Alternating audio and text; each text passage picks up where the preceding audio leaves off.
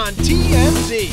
Okay, so as promised, Taylor Swift and Travis Kelce went to Coachella and they were making out. Now, I don't want to seem unromantic, but it feels a little performative to me. They're at Coachella, they're at a festival. That's what you do. You get drunk and you make out with people. Yeah, but you don't make out with the person you're with. Rodgers, he was at the famous Santa Monica stairs. He's working out looking like he's fully healed from that Achilles injury. I mean, this is terrible, but do opposing teams go for his knees? First of all, it's his Achilles, it's not his knee. Well, it's all connected. The knee bone connected to the Achilles bone. Sydney Sweeney, she was in Key West and she was doing karaoke with her co-star Hadley Robinson from Anyone But You. Open up the dirty window. She's the hottest person ever. She is crazy beautiful. It looks awesome though. They went to an ice cream shop after. Wait, do we have any video of her eating ice cream? Oh my God. Famous Gordon Ramsay pub has now been taken over by a group of professional squatters. Squatting just means that if a place is unoccupied and some outsiders come in and occupy it, they actually acquire rights to stay there. This happens a lot with renters. Somebody rents a place for 30 days and then they just don't leave. How long do I have to sleep under the desk for this place to become mine?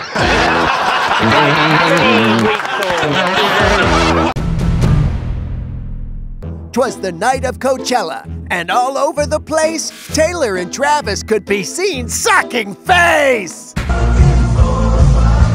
So Taylor and Travis were never not kissing at Coachella. We got tons of video and photos of them making out, dancing, so happy, and they definitely stole the show at Coachella. And when they weren't swapping spit, they were getting shout-outs from Ice Spice!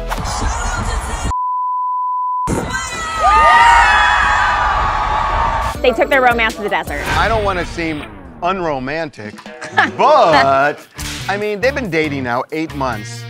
It feels a little performative to me. It's definitely performative. They want to steal the show. You say that like they've been dating for so long. They're at Coachella, they're at a festival. That's what you do. You get drunk and you make out with people. Yeah, but you don't make out with the person you're with. We give him a lot of crap, but God, is he right on this one. And it's not like you can blame Taylor. Have you seen Travis Kelce? All you want to do is make out with his face, so she's doing it. Also, when you go to the desert, there's like something in like the dirt that like makes you like want to love harder. Note, opinions of TMZ employees do not reflect that of the management, especially when they're blaming magical desert dirt for making out with strangers. Hope you had fun, TNT! Coachella is a great place for friends to reconnect, Justin Bieber and Jaden Smith. We got a video of them kind of reconnecting at Coachella. Jaden sneaks up behind Justin, grabs him in real close, and then Justin turns and gives him a big smooch. It's very romantic. It was weird. It was weird. Harvey, your take is actually probably more valid than anybody's here. Why is that? What do you mean? Because he's a gay man, so What am I, so what, I'm gay? Am I supposed to judge what this is? No. I'm saying people like saw the clip and say, oh, they're getting really close, this looks a little intimate. What am I supposed to say? Say seems awfully gay. I don't understand what you mean. He grabs him from behind and does like a... Justin immediately leans in to kiss. That's his first instinct. Have you ever seen like straight guys kissing? A couple videos and that's it.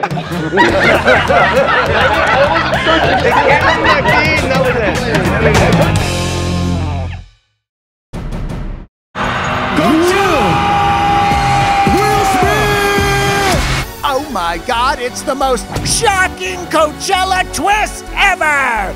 Will Smith doing a surprise appearance during J Balvin's alien-themed set and singing... He got the MIB!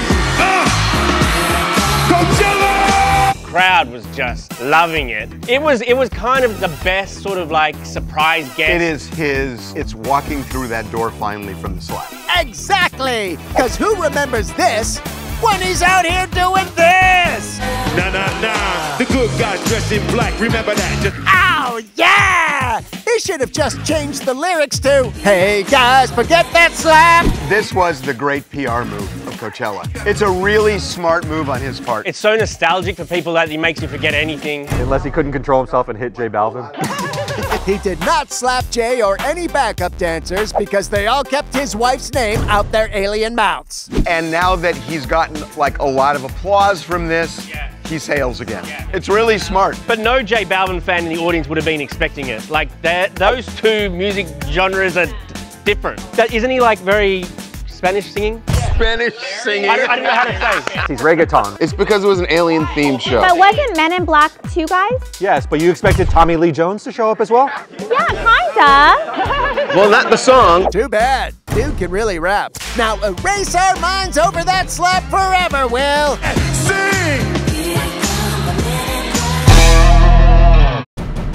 Doja Cat crushed it at Coachella, and the best part is she had like 6 outfit changes. She had so many outfits, and they were all incredible. So she had the fur bikini, hot. That's bizarre. The hazmat suit with dish gloves. This was the best. She did like a long hair extension and brought out like a bunch of other, it was like sexy Chewbacca's all on the stage. Katie, I think she's kind of missing the mark on what's sexy. Well, hold on, because now a page out of Bianca Censori's book, she did like the condom boots. Now we're talking. I don't know why it's like wardrobe is like it's a distraction. Yeah, it's a lot of costume changes for like an hour show. Yeah, bring out more surprise guests. We don't care about your furry boots. Exactly.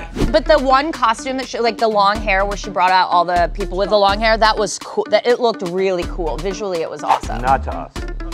Why? No guy's fantasy is like, ooh, come out with more hair. Every time you talk, I become more of a lesbian.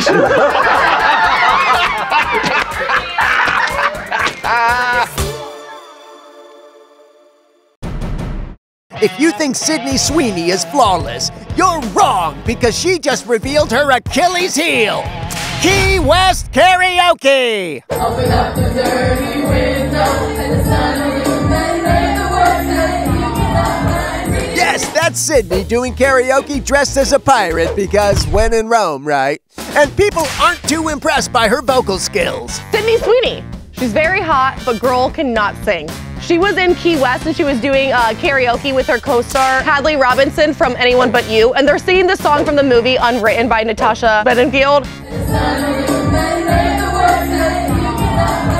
So it's a little off-key. West. Who cares? What she lacks in singing ability, she makes up in other aspects, such as... She's the hottest person ever. Okay, let's not get crazy here. She's proof of God. She's proof of God, yes. Amen! After karaoke, Sydney got ice cream with some other pirate friends, but all eyes were on her booty. And she's not trying to look sexy here as well. Like, pirate's not a go-to, I want to look sexy today thing. Oh, I like a good pirate. You like a girl in a pirate outfit? Yes, 100%. Keep your plank in your pants, fellas. So, thanks for the karaoke, Sydney. You reminded us of something very important today. Everybody's got one drawback. And if yours is not being able to sing Sweet Caroline or Don't Stop Believin', then life is pretty damn good. Now, shiver me timbers us out of here, Sid!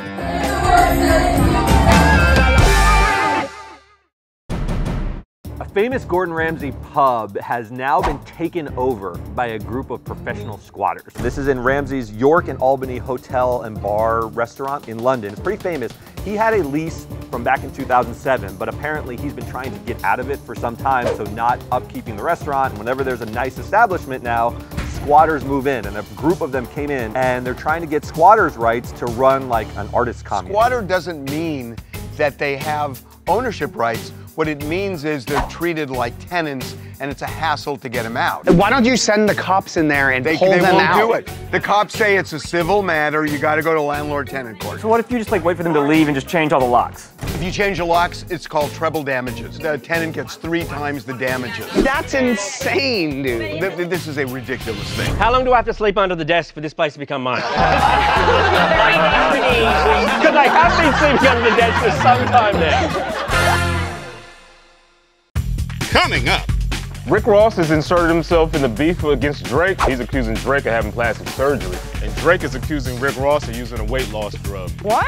That's where rap battles have gone now? This is a funny one. Plus, Kesha's finally turning on Diddy, apparently. She came out at Coachella and did TikTok. The opening lyric is feeling like P. Diddy. She changed it. With 2 birds. Yeah, it wasn't a mistake. That's how we knew. Coming up. Aaron Rodgers, he was at the famous Santa Monica stairs. We should have been there. Like you would have been we there. I would have been slowly climbing up. Be right back.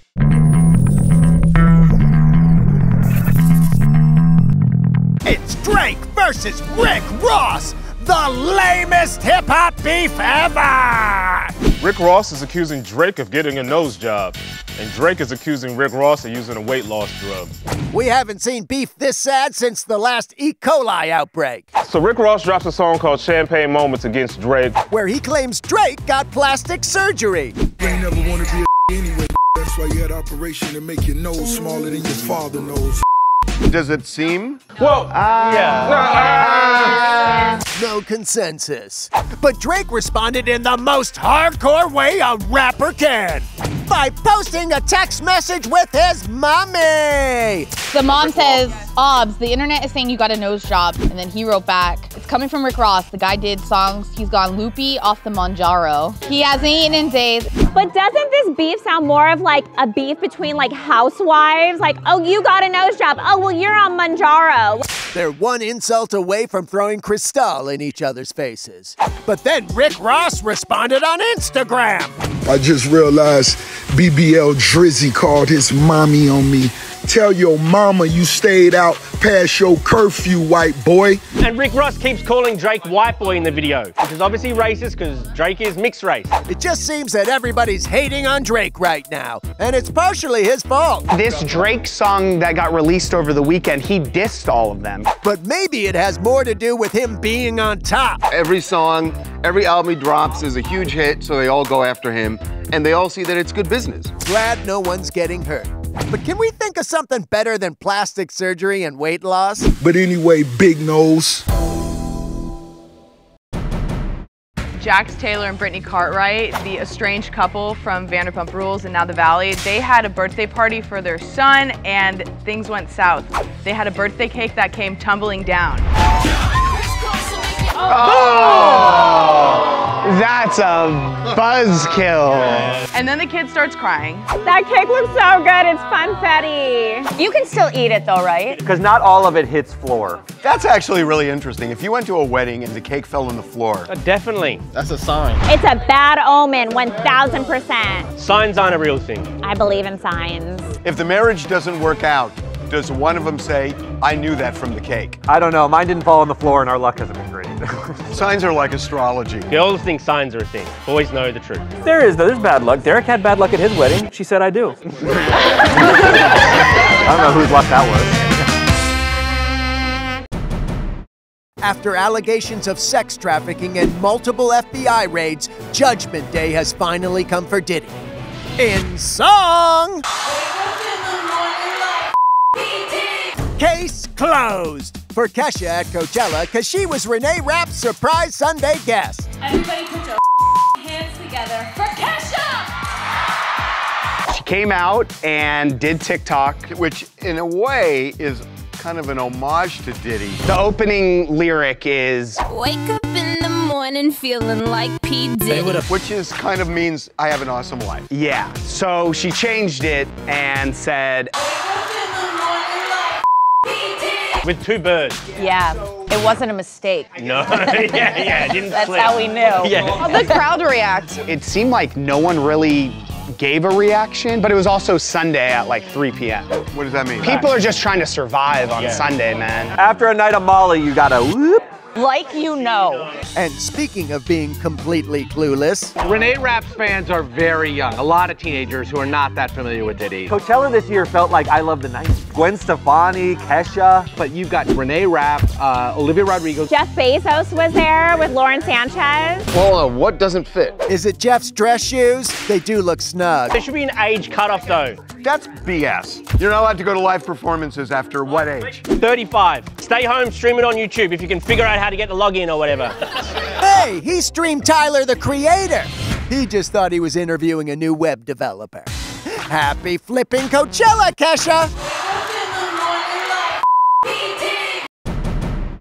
Aaron Rodgers looking really good, looking like he's fully healed from that Achilles injury that he obviously sustained only 4 plays into the Jets season. He was at the famous Santa Monica Stairs. If people aren't familiar, it's, you know, a lot of people go there and work out. I'm not familiar, to be honest with you. Thanks for being honest with us, because we thought you were joking. I did look it up, however. It's 170 stairs. He was working hard. He actually looked like he was about to puke at one point. I mean, he was really going at it hard. How hard is it for an NFL player to come back from Achilles? Hard, right? Well, you know what? The steps are the real test. If he could do the steps, he's healed. Oh, he looks good. No, his body looks good. Those steps are hard. So I have a question. I mean, this is terrible, but do opposing teams go for his knees? I think so. No. Are you allowed to? I don't think so. First of all, it's his Achilles. It's not his knee. Well, it's all connected. What? The knee bone's connected to the Achilles bone. Coming up. Victoria Beckham still has a broken foot after over 2 months. Now she has a scooter. The impressive part is David put it together for her. Why does he have to put it together? Because it doesn't come all together. He attaches the bell, which is the most annoying bell in the world. A bell for a bell. Where do you go to get in the know? We've got a podcast for that. The TMZ podcast goes deep. The first thing that Feds did when they entered, disable all of the surveillance. While TMZ Verified talks social media trends. And don't sleep on the Swift T-Pod. We're obsessed.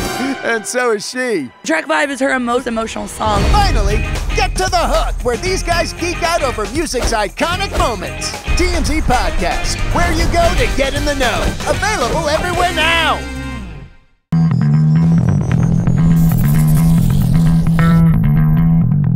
Victoria Beckham still has a broken foot after over 2 months. Wait a minute, that's news, okay. Yeah, she broke it in the gym, and so she's graduated from crutches to now she has a scooter. The impressive part is David put it together for her. In the video, you see him he puts the cup holder on, he attaches the bell, which is the most annoying bell in the world. Got a bell when I'm coming around the corner, because I can bell for a bell. This is what scares the crap out of me about retirement.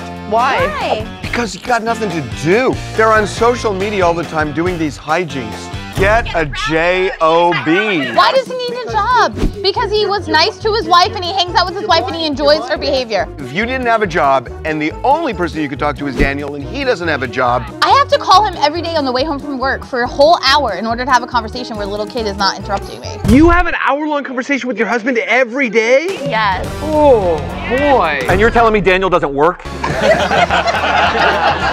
That's a job and a half.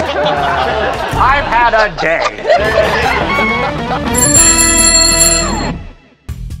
Coming up. The Clippers, they have this promotion. If an opposing player misses 2 free throws back-to-back, the entire arena gets a free chicken sandwich. Rockets center Boban Marjanovic, he intentionally misses the second free throw. Oh, that's so funny.